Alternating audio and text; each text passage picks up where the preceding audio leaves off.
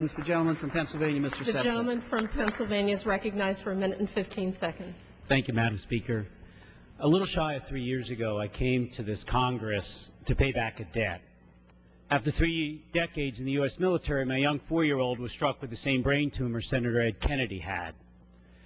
And because of the wonderful health care plan that this Congress provides our families in the military, she was given a chance.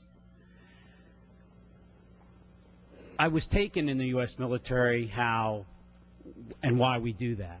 It's not because we're generous. It's because we reap great dividends for this nation.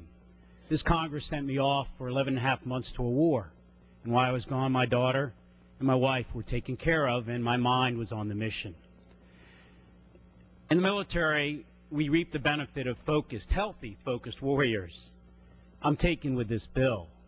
It gives us healthy, productive workers. It actually combines, in my mind, the best of America's character, rugged individualism, allied with the common enterprise of this nation.